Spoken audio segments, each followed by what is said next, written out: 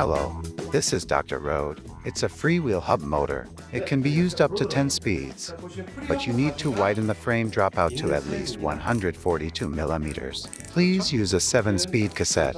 It is characterized by easy installation and exchange of sprockets. This is a freewheel hub body.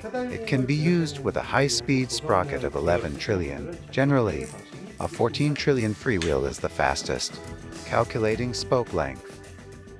It is the most reliable method for measuring earth thickness. Install nipple heads on the spokes. Place it temporarily on the rim. Paint it using a marker pen. Measure only the remaining portion.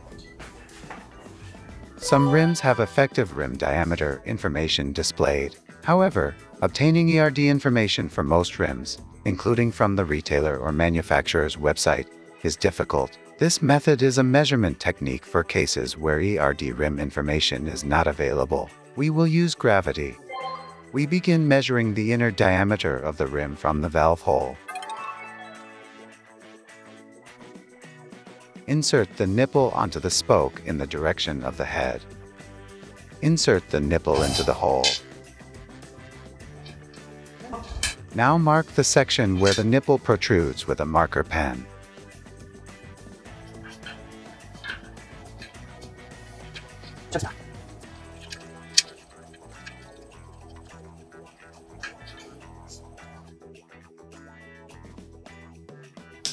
Use vernier calipers. The measurement is 3.5 millimeters. Measuring the inner diameter of the rim becomes very easy. ERD equals 3.5 by 2 plus inner diameter of the rim. Add 7 millimeters. It's easy to understand, right? ERD 388. Effective rim diameter. This is the method for measuring hub motor axle length. Cut a sturdy paper and measure the width using a wheel truing stand. The hub width we are using this time is 145 millimeters. Done. 36 holes. Number of spokes.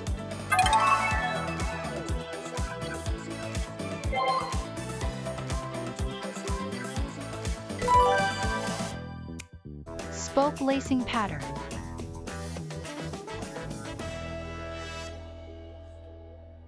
(143 millimeters). If the hub is too large, you can do it like this. Cut the paper.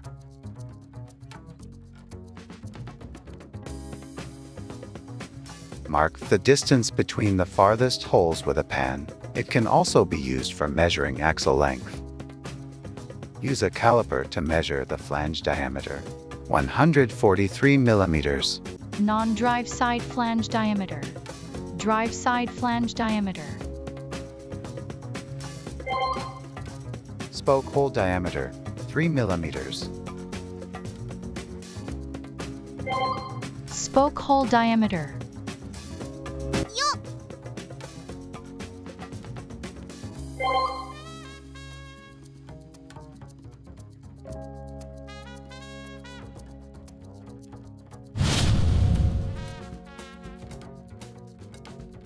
First, check the rim center. Measure and record the width from the rim center to the center of the left spoke hole. Measure and record the width from the rim center to the center of the right spoke hole. Check the rim center. Measure the distance from the rim center to the left spoke hole and make a note of it. Measure the distance from the rim center to the right spoke hole and make a note of it. Wide rim 3-step spoke calculation process. 38 millimeters left. Non-drive side to flange, 38 millimeters. 48 millimeters right. Drive side to flange, 48 millimeters. Accept click. Calculate click. Standard rim spoke length calculation is complete. Modify the lock nut to flange length on the non-drive side. Non-drive side spoke length calculation complete. Modify the lock nut to flange length on the drive side. Drive side spoke length calculation complete.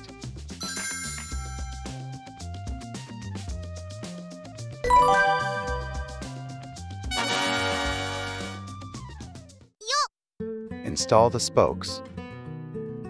This wheel utilizes the cross pattern, which is the standard method of inserting spokes into the flange by alternating left and right. Secure the hub motor to the wheel truing stand. Next, let's check the spoke installation sequence. First, install the spoke from flange side A out to in direction.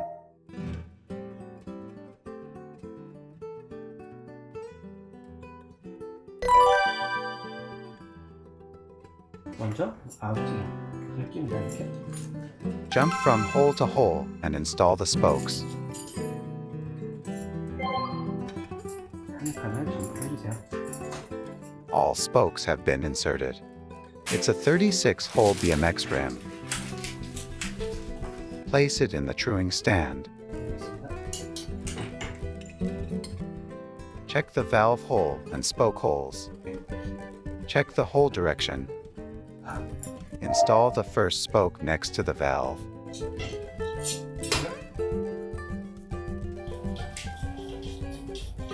됐습니다.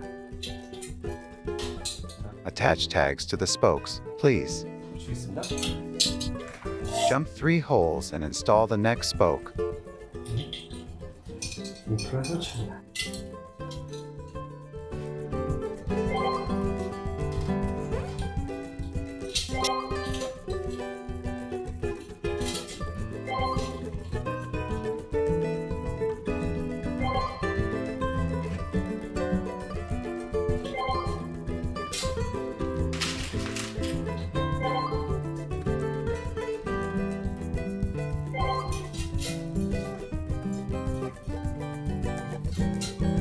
네, 패턴 1이 완성됐습니다. Second step, flange B. Fit the spoke inwards from the outside.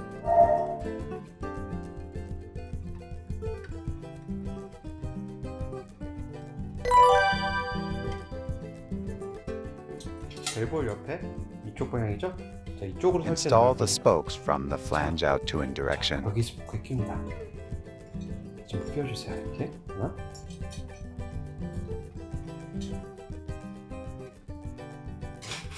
자, 이 스포크는 방향에 여기서 들어갑니다. 그렇죠? 바로 아래쪽.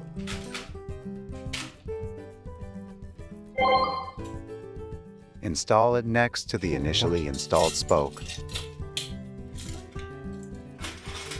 하나씩 하겠습니다.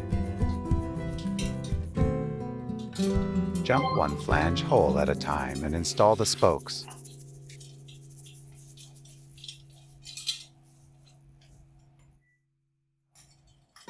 Install the spokes while jumping 3 holes. Repeat the same pattern for the next spoke as well.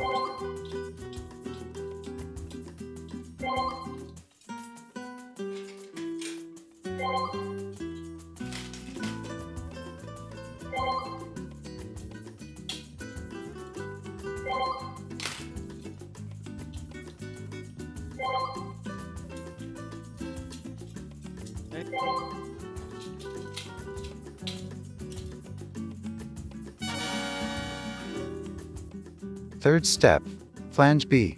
Fit the spoke outward from the inside.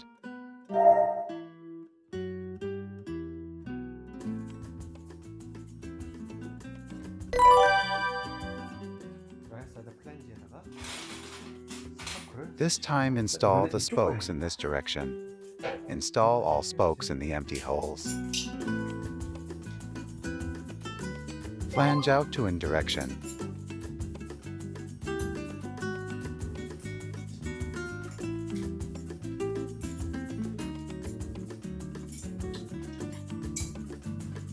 Cross preparation is complete. Install the nipple heads on the spokes slightly.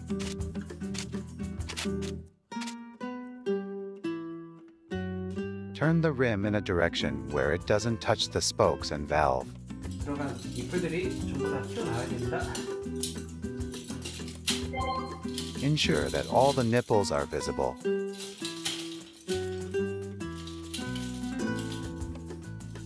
Most of the nipples have come off. 됐습니다. 자, Here's a 1 crozes non-overlap.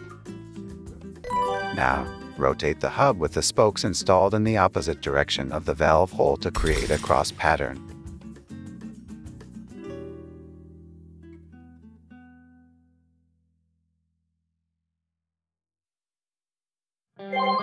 It's a 1 cross pattern.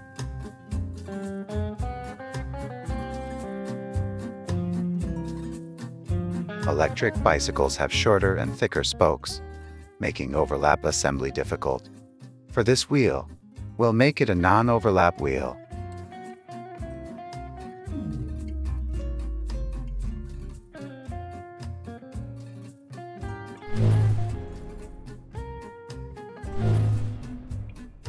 When the bike wheel spokes cross, the last spoke that meets does not simply pass by, but needs to be overlapped and connected to make a sturdy wheel.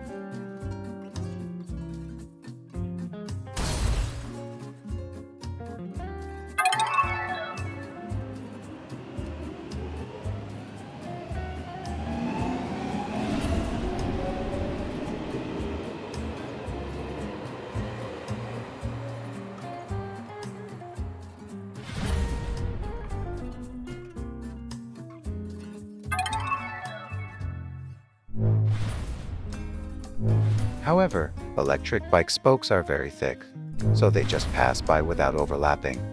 This is the only difference between electric bike and regular bike wheel spoke building.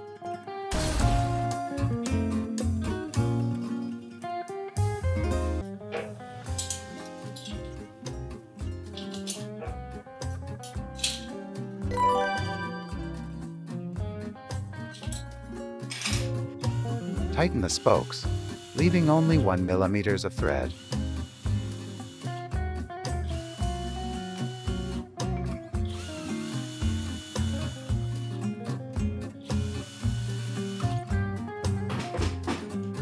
Drive side pattern is complete. Finally, the 5th step is to install the spoke in flange A outward from the inside.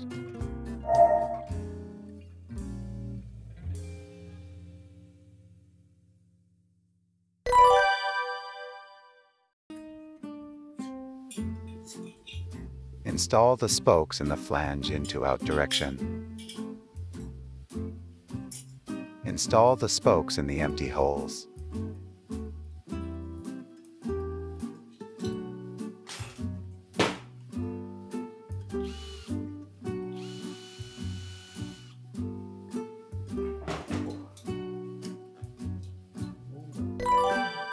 The spoke should pass through only one hole.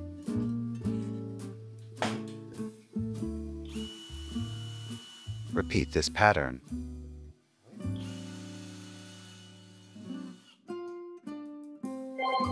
Be careful not to over-tighten.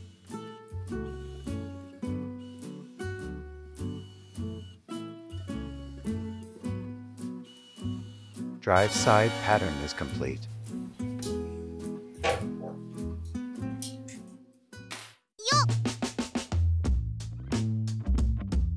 Tension the spokes, leaving a 1 mm thread. Tighten the nipples clockwise. Using a spoke wrench, you should be able to determine the start and end of wheel rotation while tightening the nipples. Attach a sticker-like tag to the spoke next to the rim valve hole. To tighten the spoke nipple, turn it clockwise. Tighten all the nipples while leaving a 1 mm spoke thread. Tighten the nipples equally and slightly increase the tension. Use the masking tape attached to the spokes as a reference for rotation. We start the left-right alignment while tightening the nipples. Firstly, we will explain the principle behind adjusting the rim left and right.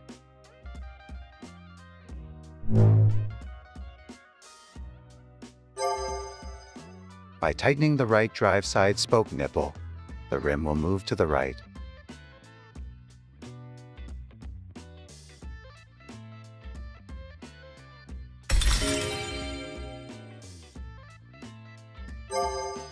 Conversely, Tightening the left non-drive side spoke nipple will move the rim to the left.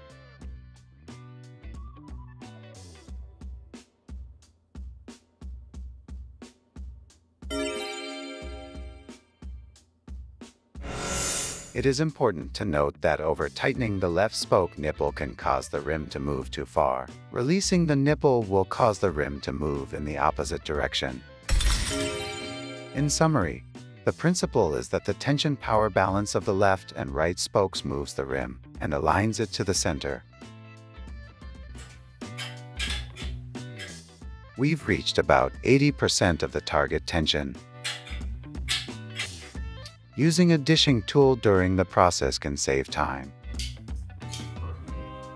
Adjust the initial left-right tolerance to be within 1 mm. Align only within approximately 1 mm left-right. It doesn't have to be precise at this point. Now, let's begin the vertical alignment. Secondly, let's take a look at how to align the rim up and down.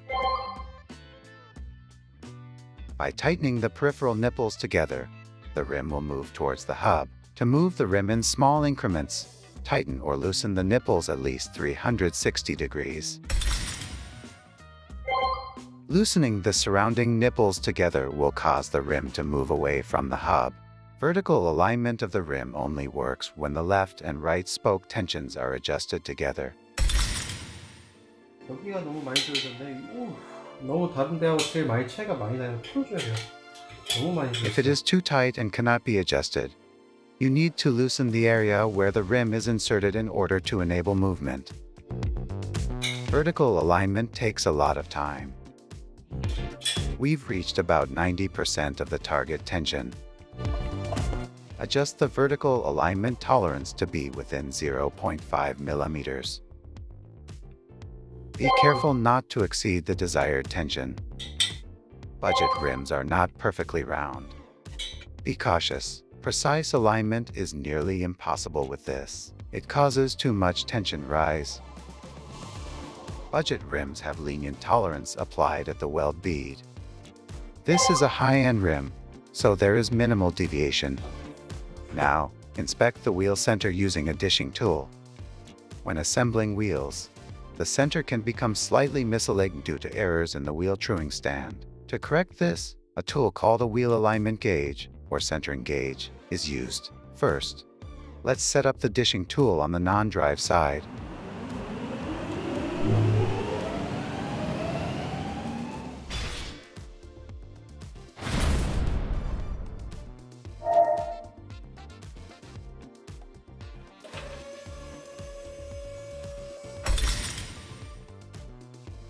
Attach the gauge securely without any gaps.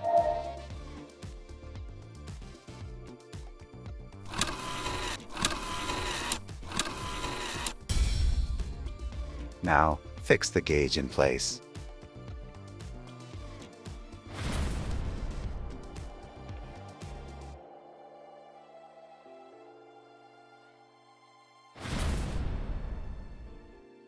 Move the dishing tool to the opposite position.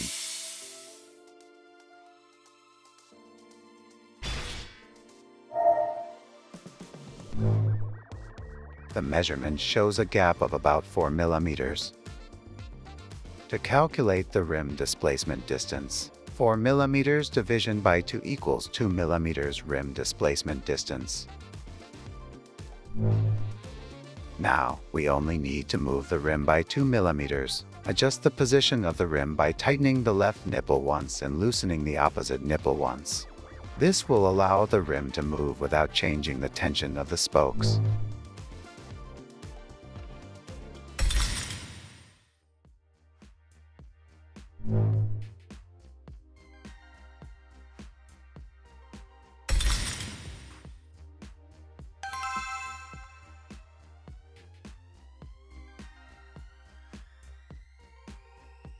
Before starting the job, label the spokes and check the starting and ending positions to ensure accuracy. Start the inspection again from the beginning.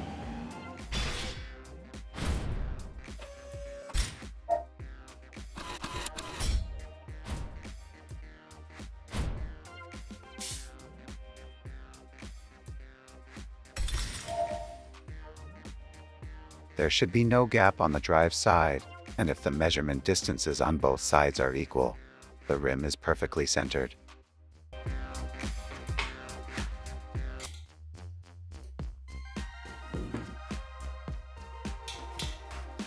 Make sure to perform centering inspection during the process. Check the position of the right measuring gauge.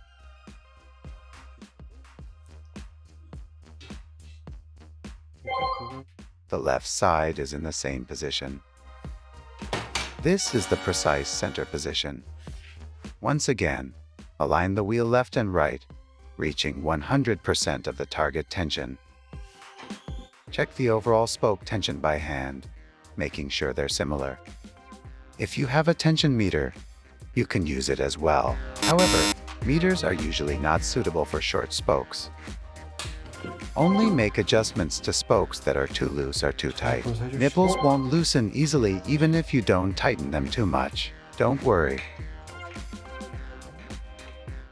If you're building a wheel for the first time, there may be many trials and errors. Please follow the order of operations. 1. Left-right alignment. 2. Vertical alignment. 3. Centering. 4. Left-right alignment. Experienced and inexperienced individuals have different work times. Perfect. If it loosens, you can tighten it later for adjustments. Be cautious of applying too much tension. Even if you build the wheel a bit loosely, the nipples won't come loose easily. Perfect job. The next step is installing the rim tape.